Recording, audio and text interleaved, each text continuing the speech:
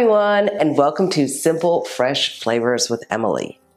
Did you know that the artichokes that we buy in the produce section are actually giant flower buds? Yes, if they had not been cut back, they would have turned into these giant purple thistle flowers. The color is amazing. So today we're going to be using artichokes. And I thought it'd be fun if we did an Italian stuffed artichoke. We're gonna stuff these with breadcrumbs and garlic, olive oil. It's gonna be so good. You can serve them as a side dish or as an appetizer.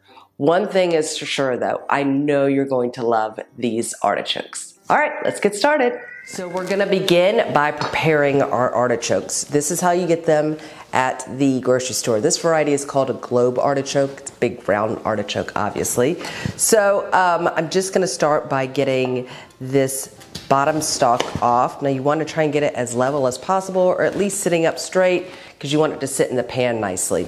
And then you want to get this very tip off. The leaves have these like thorns or spikes. I don't know what they really are, but it's very uncomfortable if you catch one in the mouth. So I'm just gonna get this off here. And then you see, actually, there is a beautiful green color inside there. And then what I'm going to do is, like I said, these have like a spike thorn thing, and each leaf has it. So of course we're going to be eating our leaves, and I'm just going to take some scissors and go around all the different tips and get them clipped just the edge where that little spike is. You don't want to waste too much of your leaf, because I mean that's where the good stuff is. So we'll go ahead and I'll get this clipped, and I'm going to put these in a steamer for half an hour.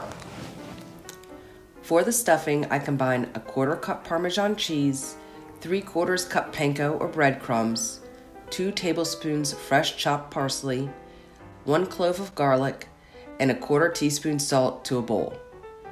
I add about 1 to 2 tablespoons of olive oil just to lightly coat the crumbs.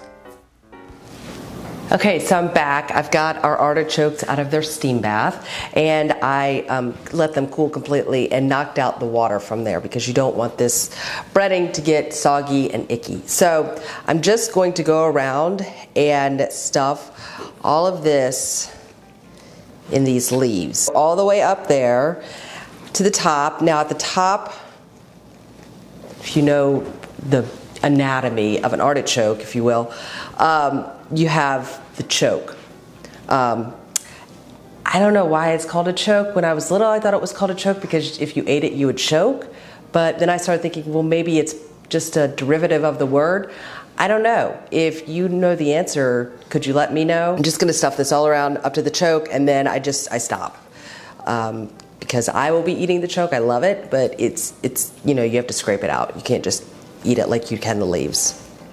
I add the artichokes to a glass baking dish and fill it up about halfway with water. I drizzle the tops of the artichokes with olive oil and cover with foil. Bake for about 30 minutes. Remove the foil and bake uncovered for another 15 minutes. Okay, so I just pulled these out of the oven,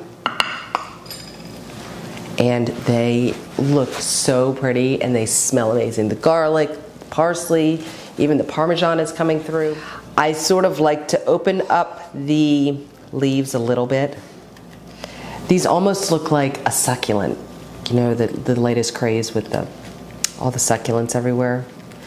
They look like those little Echeveria succulents.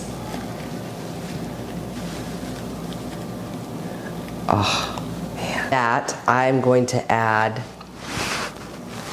a little more Parmesan to the top. I like to add some capers in there, just to add that pretty bright parsley. Of course, a little more parsley. And then I include lemon wedges, which I don't really see, I haven't seen in any other sort of traditional recipes, but I do feel like the brightness is sort of cuts the Parmesan salty. I think it's excellent. So there you have it. If you like what you saw today, go ahead and give me a like and a follow for more simple, fresh flavors. Thanks, y'all. Bye.